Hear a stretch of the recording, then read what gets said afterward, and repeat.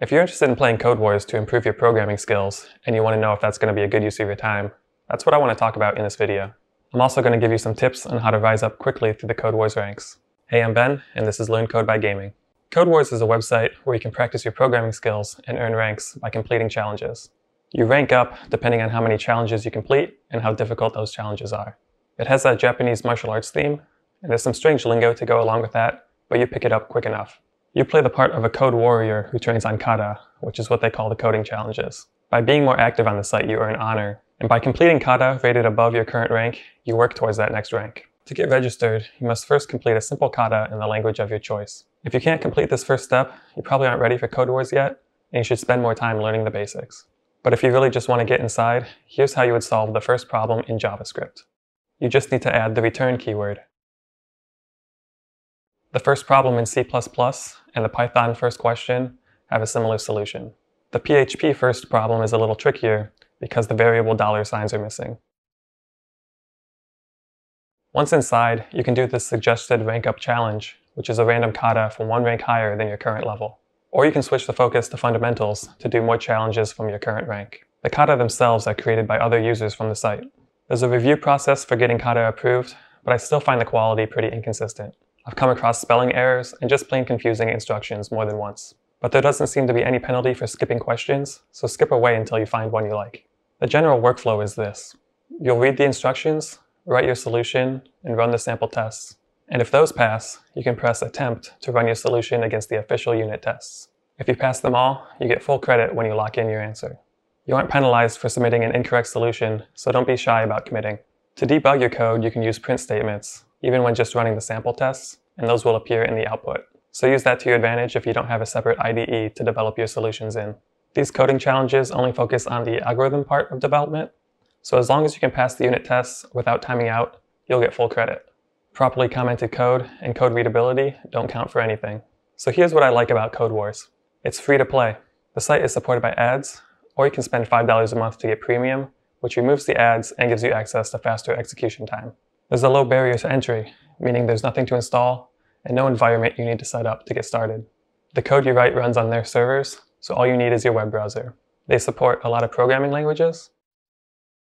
You get to see other people's solutions and comment on them. And seeing other people's answers is the best part about Codewars in my opinion. You should definitely take the time to review other people's solutions and research anything you don't understand to get the most out of this website. It's good for quick practice in small chunks, at least at the lower Caillou. And it's gamified to encourage your progress. And now for what I don't like. It encourages elite code, not readability. You get no points for comments, and the promoted solutions are often so concise that it would take you just as long to unravel them as it would to write your own solution. Don't always trust the voting on what people say the best solutions are. It ignores validating input parameters, logging errors, and raising exceptions. These can be dangerous habits to get into, ones that you don't want to see carry over when you're writing production code. The discourses about each kata don't segregate by programming language, which can be confusing if you only know one language. You might not realize when someone's talking about a different programming language that looks a lot like the one that you're learning. Finally, I feel coding challenges like these narrow your focus on the wrong things. Practicing on this site doesn't really reflect or prepare you for what most programmers do all day. It doesn't teach you anything about architecting your projects, documentation, version control, utilizing other libraries. It's really just hyper-focused on algorithms. With that in mind, here's what I don't think you should use Codewars for. Learning as a brand new programmer. The site doesn't explain any programming concepts to you at all, or any syntax. I think Codewars would leave most beginners completely lost. Interview prep. As programmers, we can get too focused on the coding part of the interview process. The chances that you'll see the exact same question on Codewars and in your interview are basically zero. If you're interviewing for a programming job, then you should already know how to code, so just be confident and trust your skills. Performance evaluation. I think coding challenges are a really bad way to evaluate a potential hire or a team of programmers because it really only measures one facet of what makes a good developer. I would even go so far as to be wary of candidates that overperform on these kinds of challenges, because elite coders, from my experience, often lack vision of the broader picture. They may dismiss things like user experience and code maintainability as not important, and they tend to gravitate towards the hardest challenge inside a project while ignoring all the rest. So unless you're looking for someone like that, and you're usually not, you could end up hiring someone who does more harm than good. So who should use Codewars? If you're self-taught and have never taken an algorithms course, then it's worth spending a few days in Codewars to get a sense for that style of thinking. Your future coworkers have likely done challenges like this before, and you want to be able to relate to that experience.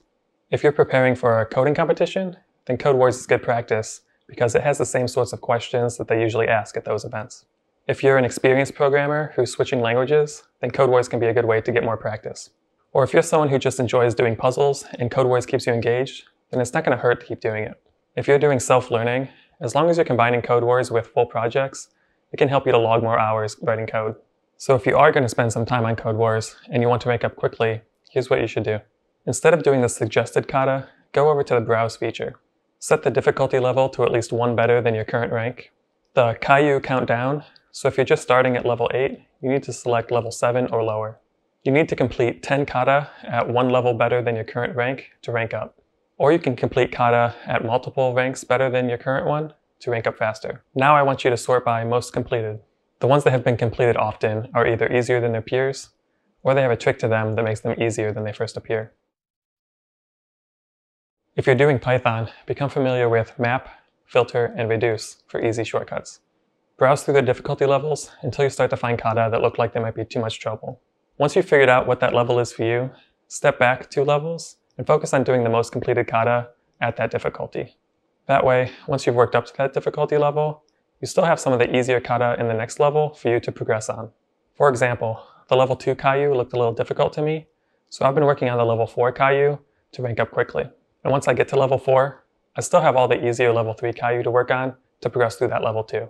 The purple level kata are more like mini projects, so be prepared for those to take several days apiece if you get to that level. So that's my review of Codewars. I hope you found this useful. Let me know your thoughts in the comments, and I'll see you next time.